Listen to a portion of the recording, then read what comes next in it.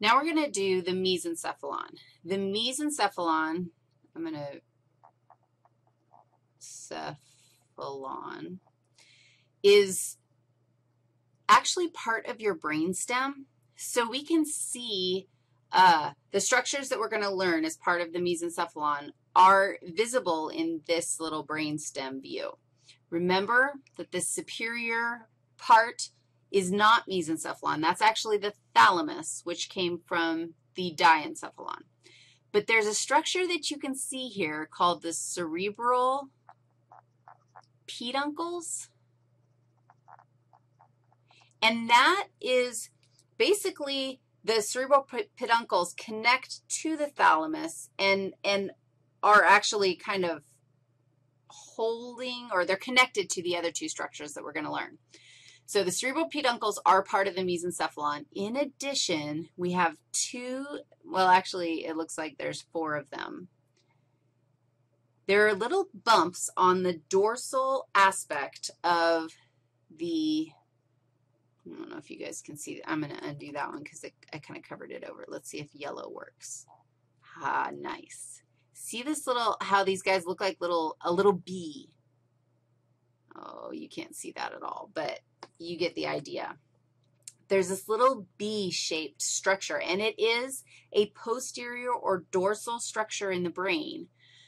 Right here is my cerebral peduncle. So that is my cerebral peduncle. And again, up here is my thalamus. Same with this right here. Okay, are you cool? Are you kind of oriented to both my brainstem and my half head? These guys, the cerebral peduncles are just holding stuff up. So, and of course, does anything just hold anything up in the brain? No, there are tracks of neurons traveling through these structures, and we'll call it good at that. These guys, number one and number two, these guys are interesting. So all told, together, they make up a structure called the tectal plate. And your lab, of course, does not call it the tectal plate.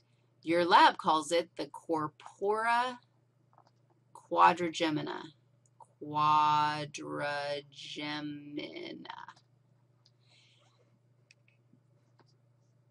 We're going to change it to be tectal plate. The tectal plate consists of ultimately four structures. It contains superior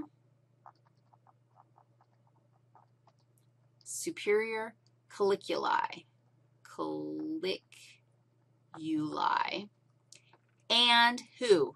ZZ, inferior colliculi. So there are two inferior colliculi and two superior colliculi. Okay, so here's the thing about these guys. These guys are awesome. They are reflex integrators. They receive information. The superior colliculus receives information from the eyes, and the inferior colliculus receives information from the, I need a new color, from the ears. And here's the scoop. The information from the eyes goes to the superior colliculi. And if the information is, like there's a specific, like targeted pattern of this information, if it matches that pattern of kind of a peripheral, dangerous vision, like a spider crawling down or falling down from the ceiling, or a big dark shape coming at you from the periphery. Like there, you can imagine those things that startle you if you catch sight of them in your periphery. So much information, we're just like, dude, we don't even want to start paying attention to all the sensory information coming in.